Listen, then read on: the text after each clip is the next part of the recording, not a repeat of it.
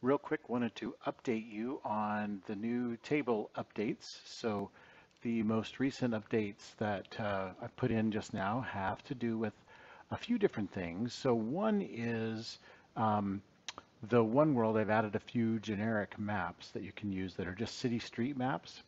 So let me show you just kind of where that is. When this loads just like this, I saved it with this cast page going. So you have to initialize one world and then it will load in. So you can go to next, and this is like the main page that comes in the blank one world. I added a link at the top left up here. This goes back to the cast page, so you could go there if you wanted to, or up at the top right, I've begun a new section of templates. So these are city streets. So I've got 4 of them in here right now. So you can click on any of these. And when you click on city streets, it brings you to one of them. And this is just the base underlying map. And it does have a link that goes back to the main terrain page, but also has links that kind of go to other of the city things. So what you do is you just click build. And when you do that, it takes a second. And this particular model has something in here. A model in here doesn't have the model or mesh working, so that's broken. But I can't find it anywhere. It would look like a little white blob, a small white globy blob. I couldn't find it anywhere on the map, so I'm not sure where it is. Otherwise, you would just delete that off the table and then come back to one world and choose pack, and it will repack without that one thing. Okay. So this is a good 3D. You've recognized this from a recent game. So that's available to you. Also, let's go back to, you can also use the One World logo to go forward and back. So that's next and last. So we're going to go to last. So here we have the second template. It's called City Intersection. And if we build that up,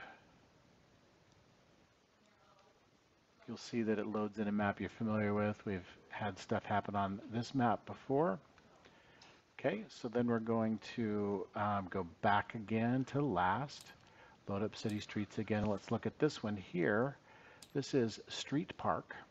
So I made this one. I used that same base map, but I took a aerial Google Photos screenshot, and I put in a little park that I found in Detroit. So if we hit build, it's going to build out just some 3D elements on the page, on the table. So there you got that. All right. So you got the park and some housing and stuff and some other maybe city kind of buildings. Okay. So we're going to go back again, and our last one is this other intersection. I call it Street Layout 2. Not a very creative name, but for now, it's basically the same under thing of streets, little under image, but this time I put like a hospital at one end with some higher rise buildings. So it's kind of a downtown hospital area. It's got a helipad on the roof with a chopper. So you could have some kind of scenario here as well. All right, so those are the 4 that I've added. I've also added the ability for GM notes to save to the notebook. So that's this area here, and it will save. If you want to export a GM note to a notebook, it will save it there, which will be kind of a good backup, or otherwise a place for you to continue to write notes or just kind of save out. It saves it out of this tool and into the notebook. So here's how it works. When we click the refresh button here, it looks over the entire table for anything that has a GM note in it. So I have a GM note in the add letter number bag. And then this is the thing right here. That's the GM notes little test thing. So you can see if you look in here, it's got the notes and stuff. Okay, so I pull this in, but let me show you how this export works real quick. You just hit the X button. I had it disabled before, like this G button is disabled. It should not work. So I click G and nothing happens because it would break the hero mod. It would kind of put a window up on the screen the way the hero mod works, and it breaks it. So I just disabled that button so you can't accidentally break the hero mod. But if we click this X button, it says note exported to a black notebook tab. So I added this code to it, and you can see now it's got GM notes. GM notes, hit refresh one. So that's the same name as the object. So this would be a good place for you to save the JSON files out of all the minis.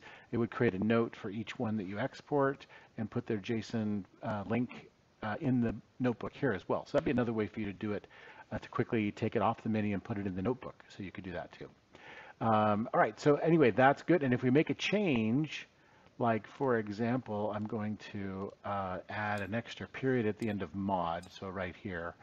And so let's close the notebook just so we can see better. And if I make a change inside this note, I could write notes about people or whatever, but then I just click away somewhere and it saves it, right? So then I just hit export again, and it says it's updated to the notebook. So I hit here, and you can see now the mod has 2 periods after hero mod ... So it does make changes and update those changes. So you could keep notes here, and this is cool. And then as you click away, it saves it automatically. So it's been updated. And then if I export it, it'll export it to the notebook. So that's just if you want to like make a backup copy, so you can see my this is cool is here now. You can also write stuff here, but I have not programmed it yet so that if you write stuff here, it saves it to the GM note. That doesn't go backwards the other way. I'll work on that someday. But right now I just wanted to be able to pull everything out of a minis GM note and put it up in the notebook if I wanted to. So that's just a new addition that I've added here because I wanted to have that extra feature.